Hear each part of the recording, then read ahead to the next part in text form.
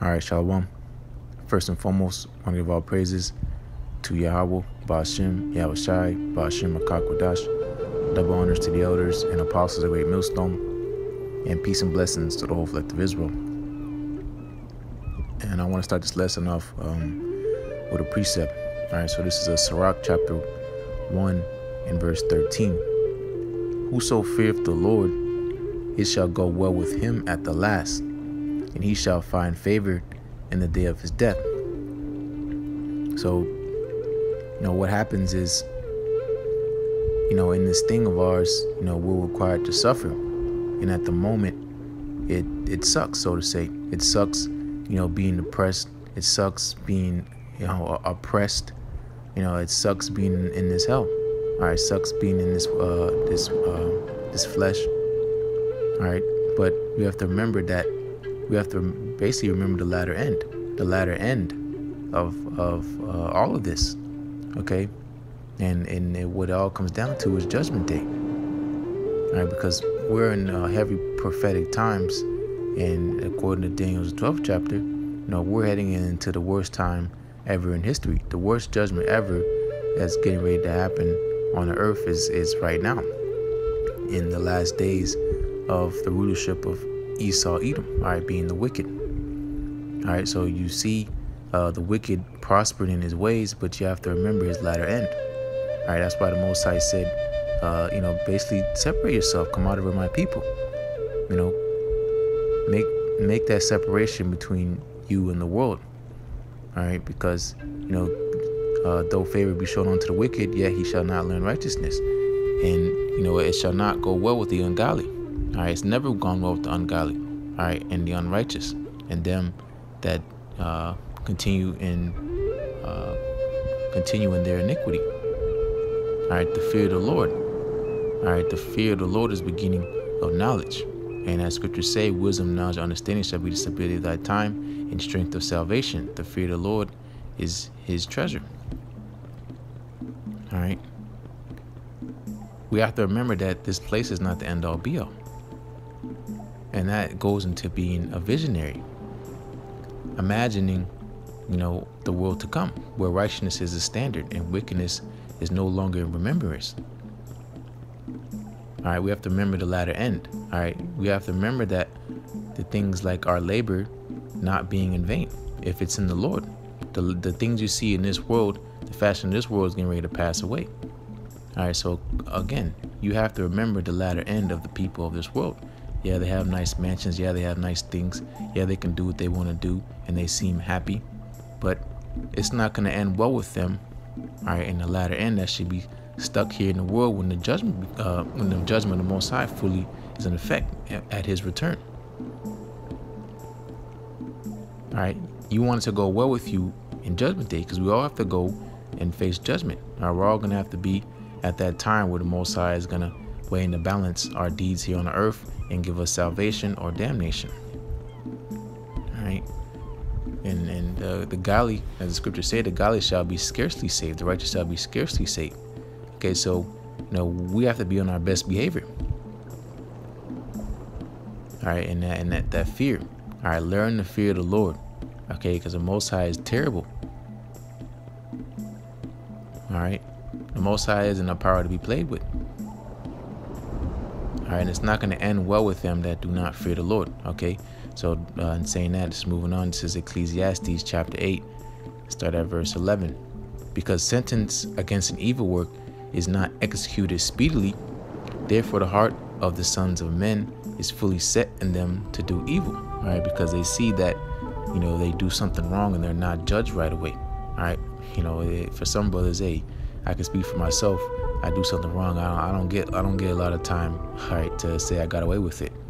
All right, so that's why I just try to stay out of most trouble as I can. Okay, but for the people of the world, and that's beautiful too, because that shows the Most High loves us. Okay, that's chastening. All right, when you do wrong, you get punished. All right, and that shows he cares. All right, these people do wrong, and the Most High don't care. Okay, he's not correcting them because he does not claim them. They are bastards.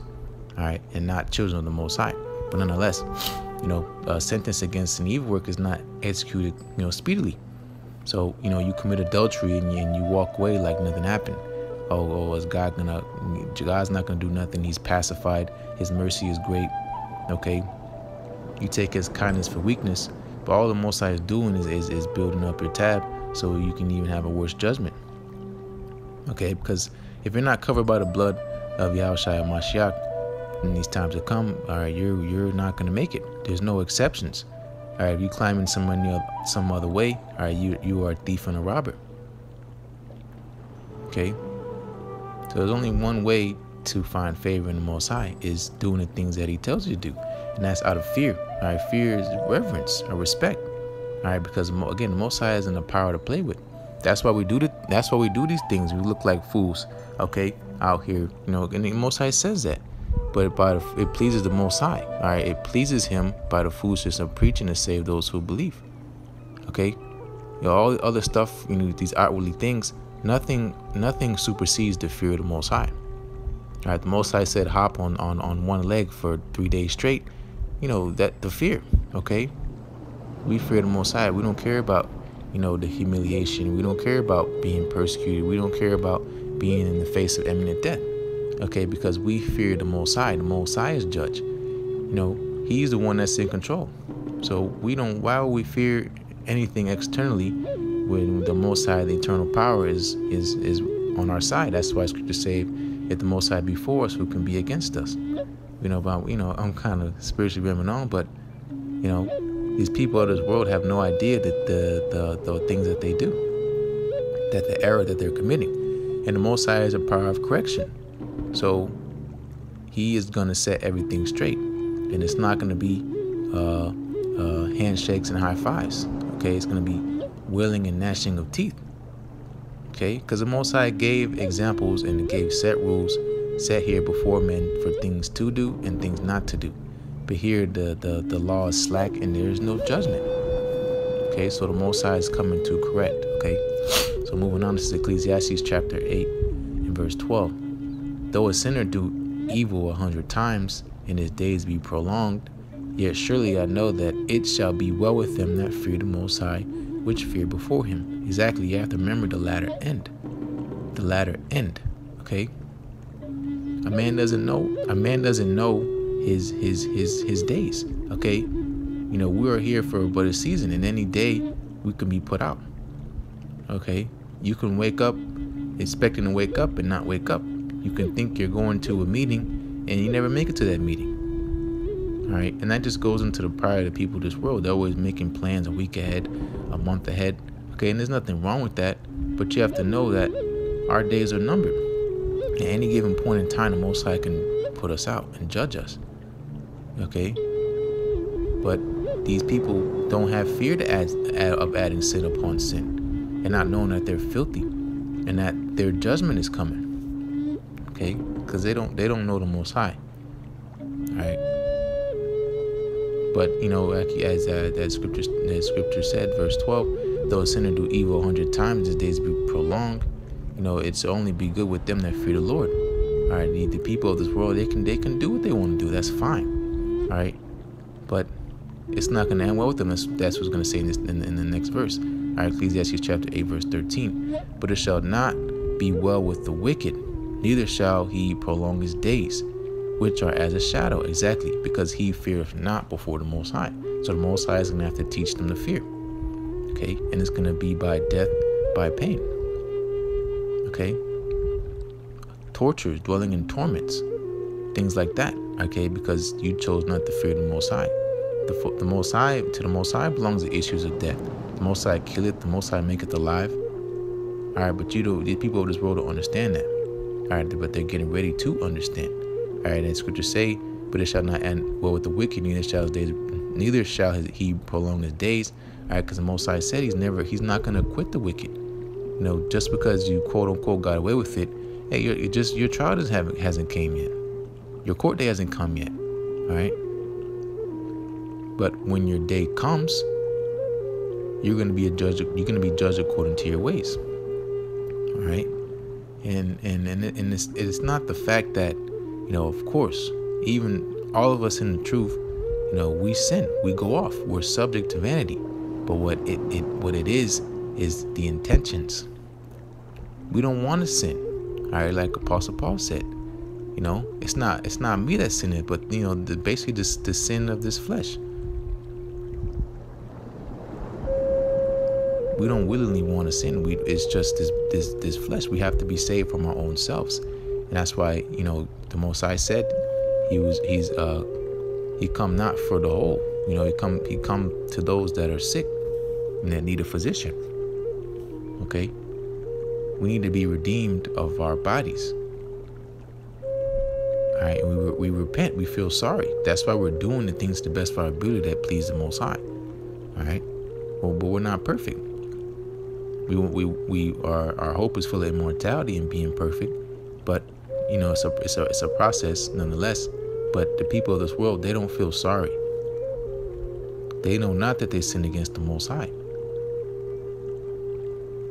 and they know not that their latter end, there's not going to be any favor be shown unto them. All right, because they didn't fear the Most High. Okay, so continuing. All right. This is Sirach chapter 11, verse 23. Say not, what profit is there of my service, and what good things shall I have hereafter? All right, say not, why, what profits me being in the truth? What profits me doing lessons, or what profits me believing? Okay, what profits me being chastised of the Most High? Okay, I want to, what good is it to me? All right. Because you have to be steadfast in the covenant. And that's where faith comes in. You have to believe, all right? And ultimately, it's the fear, okay? We're in debt. Of course, we beg and plead for mercy and salvation, but we're in no space to be asking for anything. We're in trouble, okay? The Most High is doing these things because he promised it unto us, not because of anything we have ever done. We didn't do anything to come into this truth. We didn't do anything for him to be dealing with us. Okay? The Most High is doing this for his name's sake. It's all about Yahweh Shem Shai. Okay? But you have to understand that, there is a prize at the end of this. Okay? We're not just suffering for no reason. We're not just going to do things for no reason. We're not in the world no more. Okay? So if our work be in the Lord, it's not in vain. And our works are going to follow us in the world to come. Okay? All right, but continuing to Sirach 11, verse 24. Again, say not, I have enough and possess many things, and what evil shall I have hereafter? And these are traits of the wicked. These are things that they think and say. All right, I'm on top of the world. Who can tell me anything? Okay, and that goes into the Sirach 5th chapter. Set not thy heart upon goods unjustly gotten. Okay. The Most High is surely gonna get you for your pride. All right. This is Sirach 11, verse 25. In the day of prosperity, there is forgetfulness of affliction. All right. So these people are in their prosperity. They can go out, have a good time, go out and drink, party, do whatever worldly people do. Okay. And they don't remember the hell that's in this world. Okay, they don't remember the evils that are in this world. Okay, they're ignorant to it. They put a blind eye to it because they're good. That means the rest of the world, it doesn't matter. Okay. And you having everything you desire, all right, you don't need the Most High. All right, but that's not going to be forever. All right, because the Most High. And even still, the people that are on top of the world, they still have adversity. They still get sick, They still come into near-death experiences. And what do? They say, "Oh God," and all this, okay? But the Most High don't hear sinners, all right? But continuing, in the day of affliction, there is no remembrance of prosperity. Exactly, because that's what's getting ready to happen to this world. All this mirth, all this, this a wicked man's playground. All right, do everything you want to do in the flesh. You can go to Vegas and do what the hell you want to do. Okay, what happens in Vegas stays in Vegas. All right, but the Most High, Vegas may forget. All right, but the Most High don't forget. All right, and all this prosperity, this pride of life is getting ready to be corrected. All right, because all you people are filthy. You know, our righteousness is filthy rags. So what more you people? Okay. You know, and that says that in Isaiah the 24th chapter. All the mirth, all the wine, all the music, all that's getting ready to be put away. Okay. All right, and that's gonna be a beautiful thing. Okay, because it's wicked. This place is wicked. All right, it's confusion. Babylon the Great. All this disgusting things going on in this world behind the scenes, and you don't want to hear about it, you know. But you're not gonna be able to ignore it no more. Okay, this world is evil. All right, you thought this was the end all be. You thought this was the place to be. All right, but you're sadly mistaken. All right. So continues verse 26. For it is an easy thing unto the Lord in the day of death to reward a man according to his ways. Because that's the sentence against all flesh, is the day of death. No matter how mighty you are, no matter how wise you are, no matter what, everybody has a day that they're sentenced, and they have to face the day of death. Every creature. There is no creature here on this earth that is immortal. In due time, all right, Israel, you know, the sons of the Most High, that's promised unto them, immortality. But as of now, we're still mortal men. All right, so we all have to die at some point. Okay, so you can be on top of the world. You can be doing your thing. You can have your nice things and have all manner of worldly success, and even not any worldly success. All right, just you and your rebellion. Okay, because rebellion is rebellion, whether you have a penny or whether you have a trillion pennies. Okay, you all have a sentence, you know, waiting for you. All right, and when that sentence comes, you know, you're going to be rewarded according to your way. That's why Yahushua said, behold, I come quickly, and my reward is with me, to give every man according to his ways. So what do you think is going to happen when your day comes? Because everybody has that fear of death. Everybody knows that death is imminent. Okay, you can be on top of the world again, you know, and think you're immortal, you know, but you're not. You still bleed, and you still have a day of death.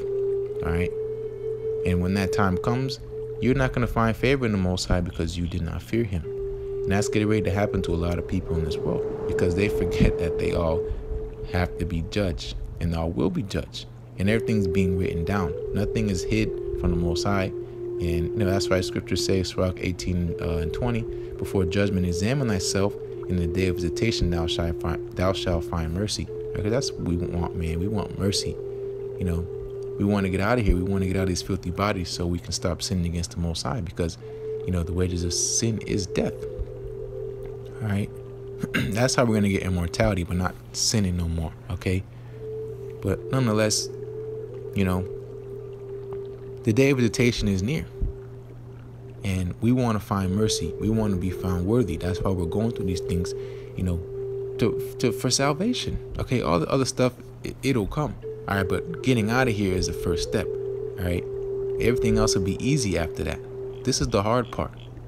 Okay. And that's why, you know, we did a video with Kwam. You know, the tables are going to turn, and very, very soon, you know, it's hard for us right now, but when Jacob's trouble comes, it's going to be, you're not going to say a cakewalk, but, you know, we have a way out of here. Okay. But the people of this world, they don't. Okay. And it's going to be a beautiful thing. All right. Lord's will, you know, Lord's will, I'm one of those men. Okay. Lord's will is edifying, and as always, want to give all praises to Yahweh, Ba'ashem Yahushai, Ba'ashem Makakwadash, double honors to the elders and apostles of Great Millstone, and peace and blessings to the whole collective Israel. Shalom.